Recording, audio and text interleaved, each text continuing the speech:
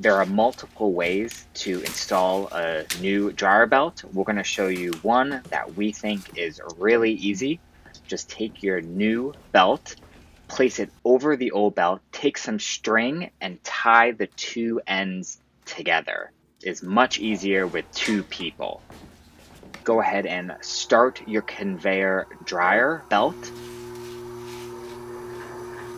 You want to run it away from you so the belt goes on top and then loops below. Go ahead and run it all the way until the two ends come back together. At this point, stop the belt and loosen the end caps on all four sides. Remove the string. And then go ahead and pull the pin that connects the old belt together. Go ahead and let that fall while your partner holds the new belt up and in place. Have the other person pull and remove the old belt. This is much easier with two people.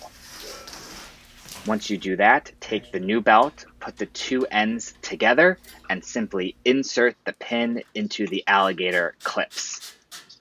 You'll notice we are utilizing that end crossbar. This helps a lot if you place the alligator clips on top of this to create a stable platform for inserting the pin. Once you have connected the belt, go ahead and tighten all four end caps and ensure that your belt is tracking properly. Be sure to subscribe to our YouTube channel for more great tech tips.